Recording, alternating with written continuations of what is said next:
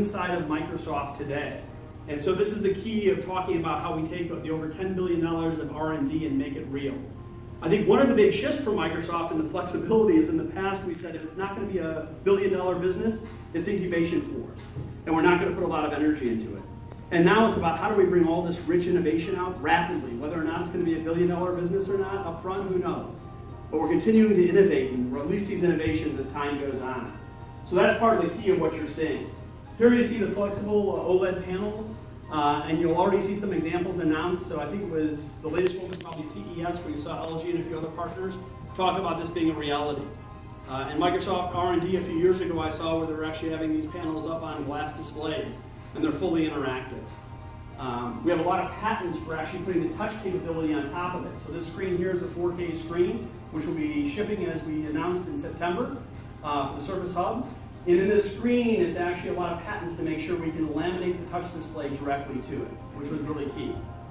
So very different. The refresh rate also is much different than what you'd see in other screens. It's the only 120 hertz refresh screen out there. So the other innovations that come in devices like this as you're watching the video, and just for time reasons, I'm going to throw a lot of information at you and then take a pause as the video ends, is we have the monitors that are built in. So the cameras are built in to track you in the whole room, so whoever's speaking. On the other side, I'm using Skype or Skype for Business on an iPad or a Macintosh or a Surface or a phone, as I Skype often now for Skype for Business. You have the ability to pass that video globally and go around. The second thing you may not see is there's a second hidden sensor underneath this where we're doing infrared tracking like you have in the Kinect. So I can do 3D positioning and actually focus in on who's talking and what you're doing or drawing in the screen. We'll go to the interactive whiteboard in a minute here, so you'll see how that functionality works. But great technology built into the device. It also has the ability to go and do wireless display, so I have the ability to connect external devices. You'll see there's a little NFC tag here, so I can just pair my device, share information, and connect to that information on the devices. So again, a little different than what you might have had in past technologies. In Microsoft Past, you would actually have a round table on the desk like you saw in the last conference room we were in. Now we have a single screen that can do all of that for you and interact. And this is a full Windows 10 rollout. So I don't know how much you've been reading about where we go with Windows 10 and the continuum of devices. So everything from industrial devices and Internet of Things all the way up to full-scale Windows 10 and devices like the Surface Hub, being able to fully interact with those applications. Again, this isn't limited to just Microsoft integration, so you can plug your iPad in, you can plug your Android device in, and because we're talking about technologies like Skype and like Office, which are available on those devices, you have the ability to fully interact with things like OneNote. So you'll see the whiteboarding is built on OneNote. And that's another major shift when you talk about flexibility. In the past, every group we had was kind of in a silo. So this Surface Hub and the original Perceptive Pixel acquisition was the siloed product. Now we innovate all the technology together, and that's been key to Satya's strategy. So instead of creating a separate whiteboard app, we've added whiteboarding to OneNote. So now if you're on OneNote anywhere in the world and you're looking at this conversation we're having, you can see real time how people are drawing, and you can add your comments in and put your name on there. And we'll see who's adding those comments and be able to collaborate and be able to talk whether you can just view or interact with the data. So lots of capability built on that. A couple other things you may not understand on the innovation, and I'm going to jump on just a couple slides here just so you can see. In fact, I'll actually try the touch screen. Again, this is pre-release. We'll see how that works. So this is an interesting one. This is Sarah Sherman, and Sarah, hopefully that video will play, actually didn't hear. And one of the things that happened with Sarah is we actually helped create a device to help her hear. So this is what you're going to see in a minute.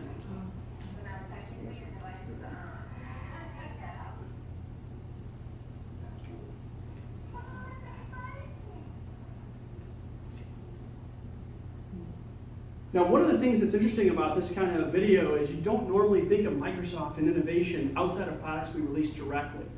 This comes from our R&D partnership. So you probably saw Harry, again, in lead of our R&D as part of Satya's new announcement. This is part of our R&D group that took technology out of Connect and enabled us to provide capabilities for improving lives and productivity. This is something you might not have thought about Microsoft 5 or 10 years ago, but something we're doing on a regular basis today. And I think that's really important to understand. So it's out-of-the-box flexibility that you probably wouldn't have seen before. The next example, and I got just a couple again, and then we'll open it up here, is really talking about Braylon O'Neill. Braylon is a super exciting kid. Just like any other kid, he wants to run and jump around, and everything was great except for when he was born, he didn't have bones in the bottom half of his legs. So one of the challenges they had when we were working and called us up and figured out what we could do to help was the issue that the prosthetic devices are actually very expensive to build out of titanium, and they couldn't always get the gait right. And so the idea around this was we were able to use the Connect technology to watch the gait, and then send that via Windows 10 to have a prototype built on a 3D printer, so they could check the gait out as he's walking. And that became really important innovation that we're able to provide now in the medical community to actually improve the capabilities there of what we're providing. The last example is interesting because it's a cloud example, and it's Wufang. And the idea around this was really how do we change our capabilities around modeling. And here you're seeing some of the non-video playing. So this is where I tell you that I'm on a pre-release version, if you saw Windows 10 on my machine, and a pre-release version of Office. So for time reasons, rather than Xing it out and just starting the video up, I'll tell you the story here. When they came to us, one of the big challenges they had in genetic modeling was everything was machine learning on-premise. And we asked them, well, what does it cost to run a model? And they said, well, it's about 3 months and $95 million. We actually moved that up to machine learning inside of Microsoft, a service available in Azure, and this is why there's just so many services. We're able to do over 400 models a day at pennies a model. And so we're actually helping innovate to cure cancer now using our machine learning. Once again, this is using some on-premise capability they had and reducing wet lab work. So now when they get results that are promising, that's what's driving the wet lab work as opposed to doing everything one-off on the experimentation. So hopefully these are some ways you don't think about Microsoft when I talk about innovation, that we're really truly changing how we're doing things.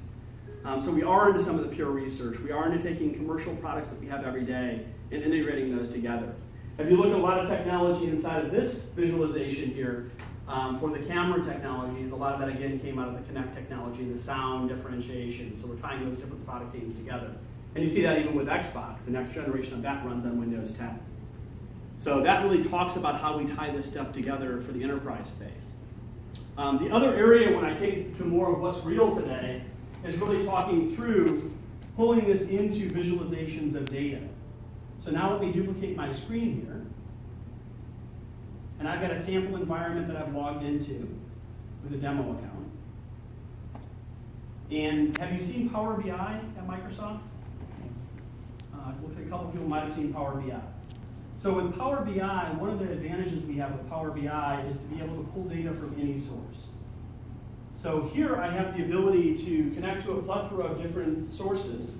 And in this case, you'll see a bunch of sources on the left-hand side. It could be Salesforce, SAP, it could be on-prem, it could be IBM's cloud, Amazon's cloud, Google, Microsoft, doesn't really matter here. We have all the standard interfaces to connect to, and a lot of partnerships that we've announced around this. So this is where you saw Mark Benioff talking about BI integration, and then you saw the adapters come in play. The beauty of this is I no longer have to put a very expensive BI infrastructure on-premise.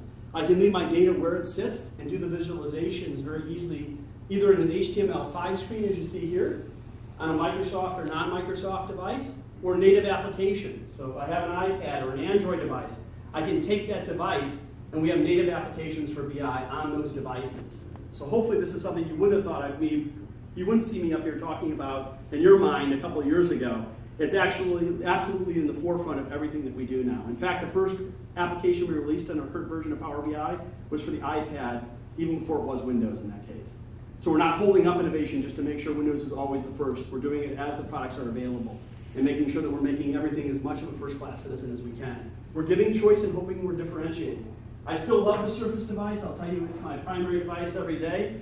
I love the fact that even with my challenges of being left-handed, I tend to have my hand touch the screen, that it disables when I actually pick up the pen and actually go to start writing, which I do a lot of writing. So a lot of my customers I talk to at the business level think it's rude to type, so I'll flip it over and I'll just start writing. I disable the screen when the pen comes within an inch of the screen or an inch and a half of the screen, so I don't have to worry about my palm actually overwriting anything or change my habits of how I actually write. It's a very powerful device. And it also has the flexibility of turning into a complete tablet around the device. When I look at the Horizon that was mentioned from IBM, Lenovo, not IBM, sorry, as they broke off, as Lenovo's Horizon device came out, you would think of that more on this line, because in that case there isn't a keyboard attached to it. Very flexible device. It is a little heavier because it's bigger, but it's still pretty light. It's about a 5-pound device the Horizon 19-inch, if I'm correct, 5 or 6 pounds, something around that. Could be a little off, but I don't know all the hardware specs on it. But I know carrying it doesn't feel too heavy for a 19-inch screen. You do sacrifice some battery life on those, so a couple hours. Where on this, I'm getting 4 to 6 hours depending on what I'm doing. And those are the trade-offs in a lot of the change. Really? You guys are giving me some stuff to, I mean, It's like instantaneous, isn't it? Kindergartners or first graders. Oh, yeah. It would look like this, actually.